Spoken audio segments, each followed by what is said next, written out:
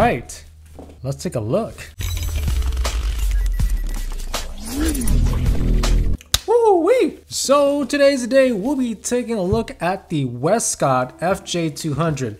I have the remote control, I have the S bracket, and also 2 units of the FJ200. So let's take a look. So the FJ200, right before we open the box, let's take a look at some of this quick information that's right here. It's 200 watts, 450 plus flashes, has TTL, HSS.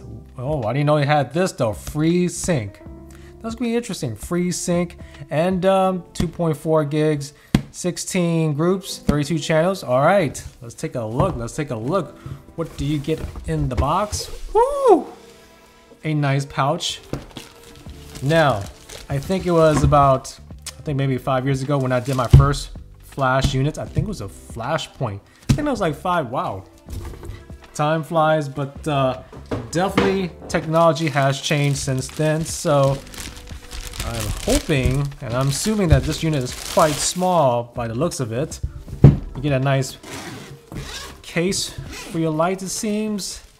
Let's take a look. All right, first things first. You get the flash unit, obviously.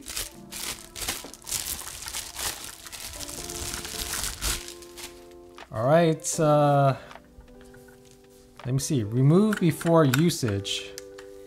So let me put this right here. It seems pretty small and compact actually, but ooh. All right, so I almost laid the light on the knob. It's a quick no-no right there. Let's see what else you get in the package. You get your, I'm assuming this is the battery, obviously. All right, the battery's right here. And of course you get your power chargers right here. This is a very interesting power charger. All right. You also get your adapter right here so you can mount this on a tripod and also put your umbrella through, of course.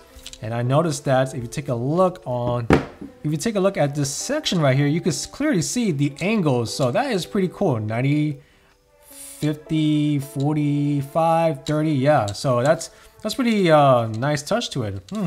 Attention to details right there. All right, let's take a look at what else you get.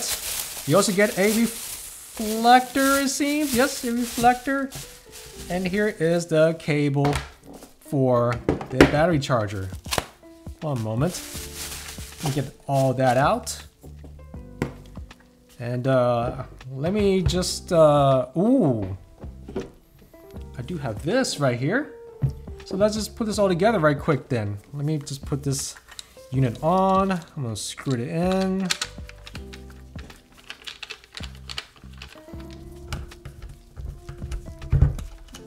There we go. All right, let's pop open the front protector of the bulb. And this is what the bulb looks like. It's circular. And let me put on the reflector. One moment.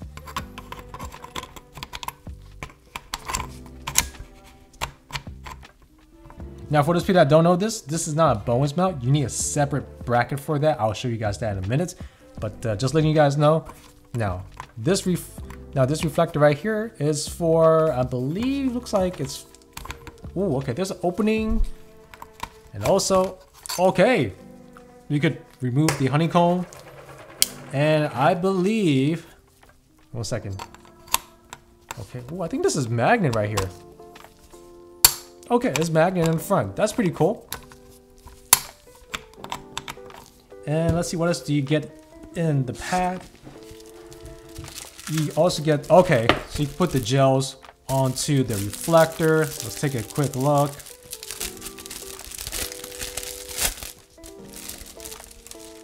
Let's put an orange gel on this thing. All right, that's a user, okay. Wow, okay. One moment, so if you ever need to open this up, just hold down the mount. Because if you pull it, this whole thing will just come right off, so.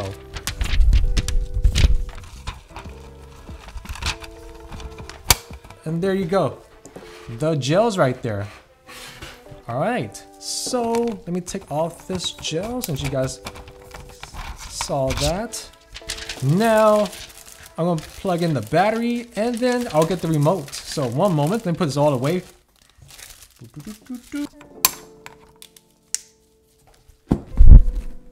All right, so we got the light on its stand. I'm gonna plug in the battery.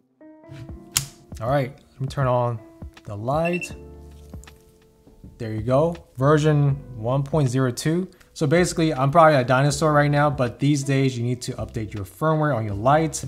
I mean, even my Amaranth lights right here need a firmware update, but even these type of lights need a firmware update. So that's very interesting. So I guess this is the menu. The middle button is the menu. You can just scroll what you need to turn on. Actually, we'll definitely do a tutorial down the road, but this is just a quick overview, of course. And yeah, let me actually you know what? Let me hit the test button. Okay, it works. It works. Now, the reason why I picked up the FJ200 is because, number one, it was universal because of this. Basically, this is the only reason why I picked up the Wescott, because of the universal remote.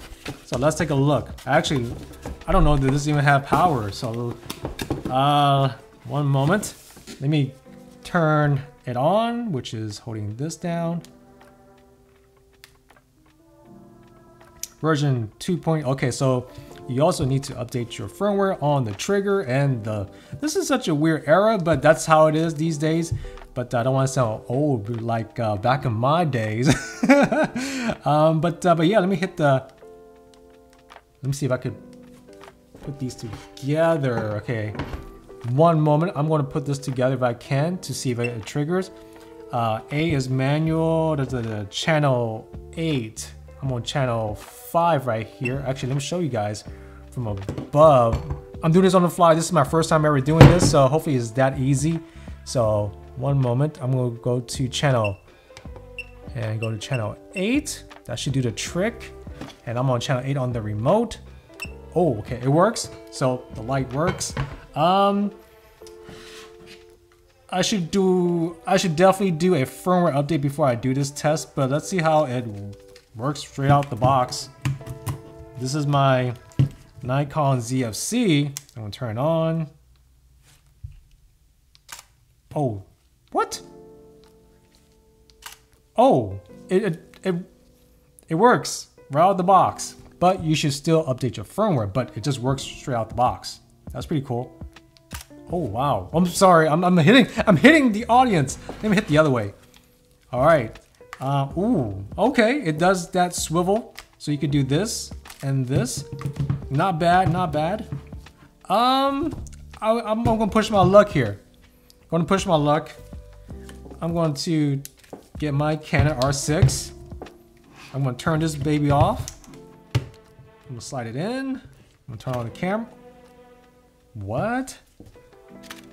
It works. And the channel says it's on Nikon, but I actually wish this was touchscreen, but it's not touchscreen, so Canon RT. There's Lumix. Okay. Okay, so it actually fires. That's pretty cool. Let me show you guys the S bracket. One moment. Very simple. I'm going to. This is my first time ever seeing this. Okay, very simple. Just unscrew this off. It should just fit on it. Yes. By the way, this is also a Wescott product, so this should definitely work on this Wescott light. So awesome, awesome sauce. So let me see. This does look a little flimsy right here. So if I tighten, okay, you need to tighten it up so it get less flimsy. Okay, makes a lot of sense. All right, there we go. There we go.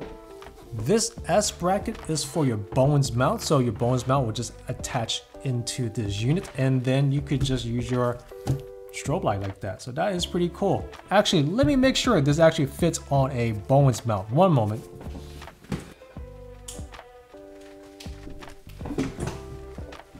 I have never done that before. I just turned off one of my lights, but but anyways, let me put this to the side. It should just fit.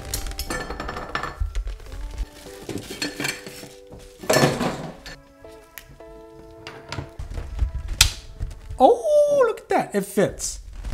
So here is the bonus mount on the S bracket. Oh God, please do not hit the flash in my face. All right, this is awesome. I don't know why other companies don't do this. I mean, I know why they don't do it. They'll just sell you more products. They make more money off of it. But one trigger just changed my mind to buy the Wescott. Now, from here on out, I'm definitely going to test out the FJ200. So definitely stay tuned for that. And but yeah, thank you guys for tuning in. I hope you guys enjoyed this video. Definitely click like and subscribe, and I'll see you guys in the next one. All right, take it easy. Peace.